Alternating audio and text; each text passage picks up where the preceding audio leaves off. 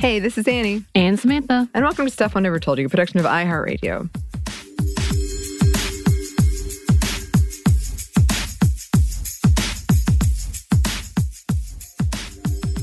And today, for this Monday Mini, we thought it would be fun if we did a very brief SMNTY review of the film Hocus Pocus 2.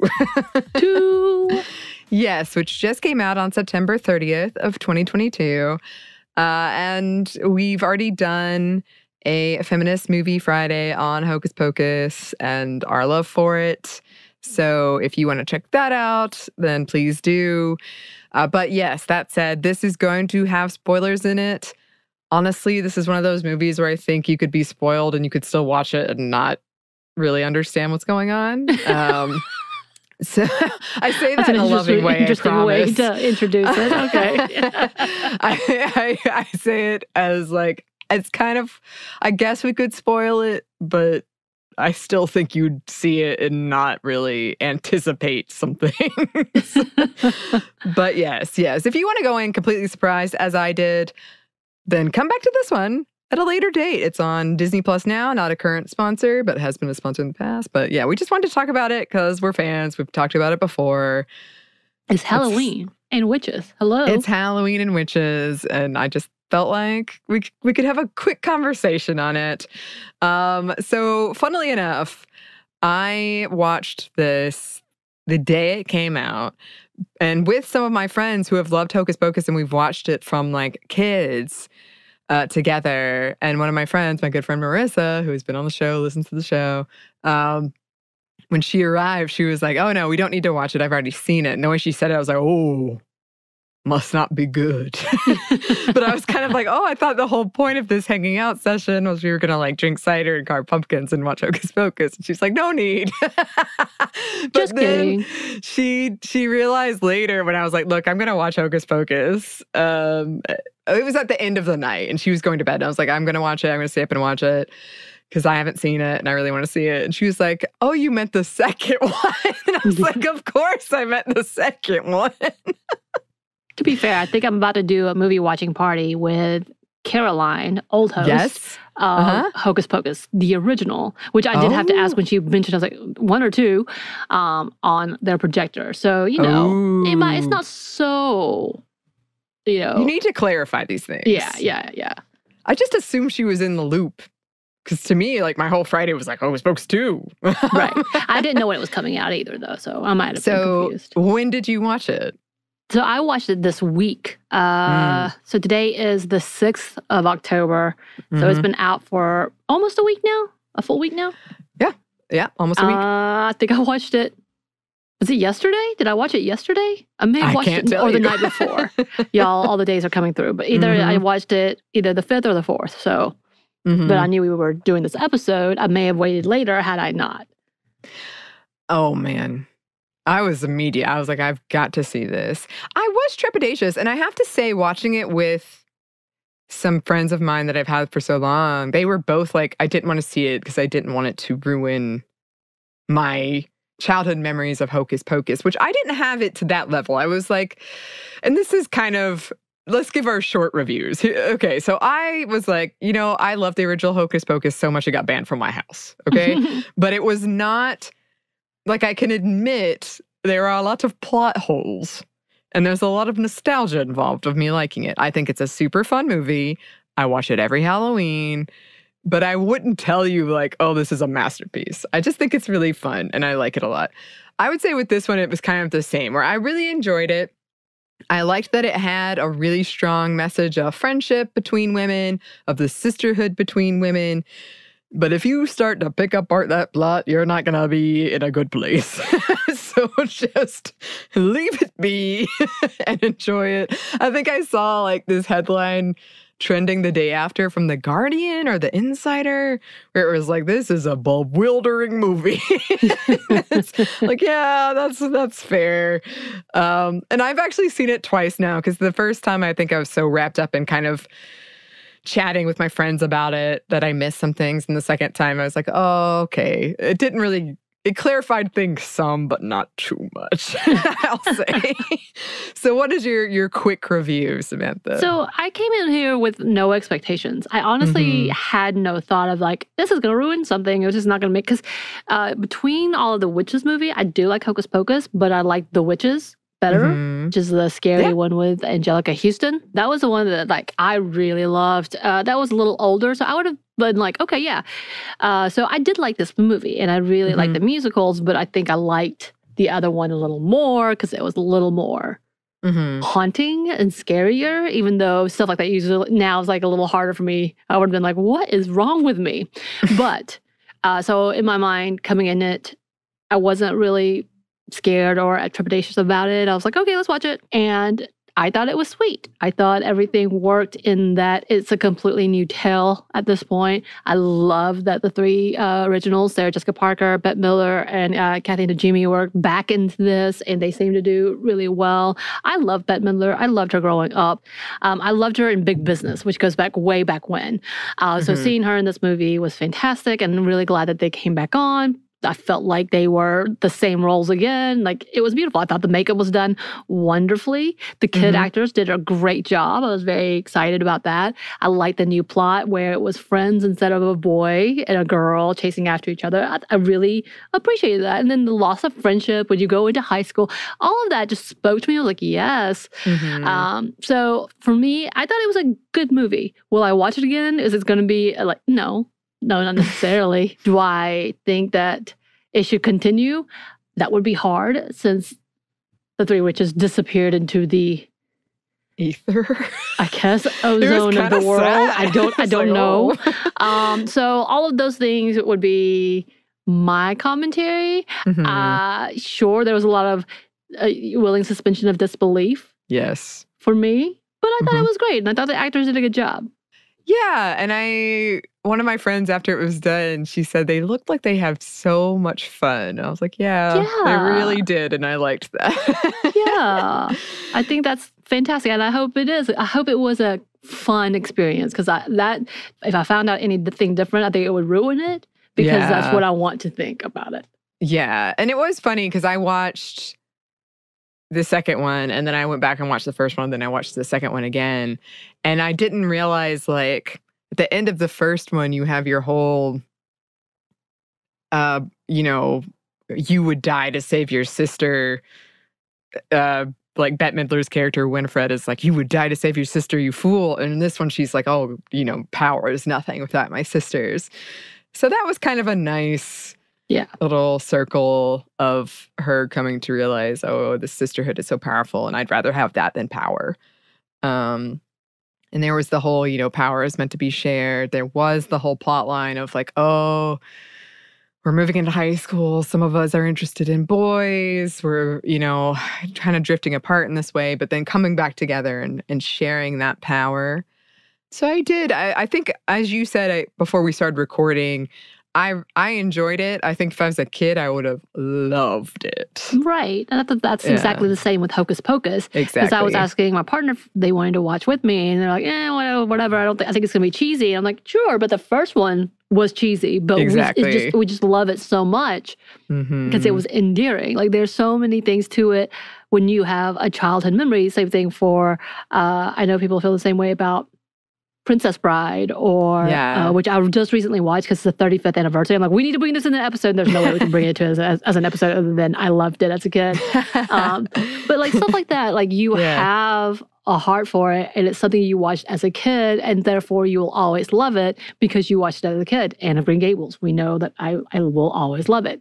But I think Hocus Pocus is right there in that it really spoke to us. And yes, I think it was geared towards kids. And then the founding audience, the beginning audience. No in between. You can't come in as an adult never watching it and think that this is going to be a good movie.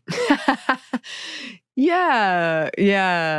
And I think that's a good way to look at it. Like, it kind of annoys me when adults go into a movie that is definitely for kids and they're like, blah, blah, blah, blah, blah. I'm like, you can have your critiques, but calm down. It's right. not necessarily for you, and especially if nostalgia is involved and like, but the original's this. I'm like, it's okay, calm down.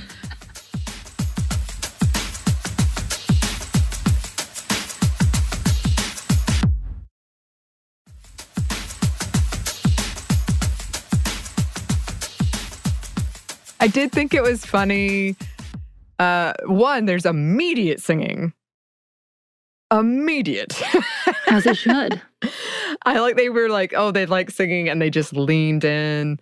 I did enjoy that they kind of tried to address it sounds so silly talking about this with Hocus Pocus, but like ageism, where they comment on, oh, is this just a patriarchal idea of how women should look? And then the younger generation takes the witches to a Walgreens, which must have paid a lot of money for this sponsorship. But it's like, here's our anti-aging creams. It's got the souls of children in it. Like, kind of that commentary was interesting to see.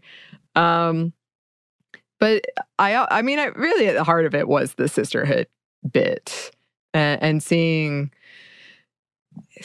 that be the heart of it was really rewarding. Because I think when people quote Hocus Pocus, and there were definitely some lines in Hocus Pocus 2 that I was like, oh, I'm going to quote this later. Like, this is very, very ridiculous and funny, and I like it.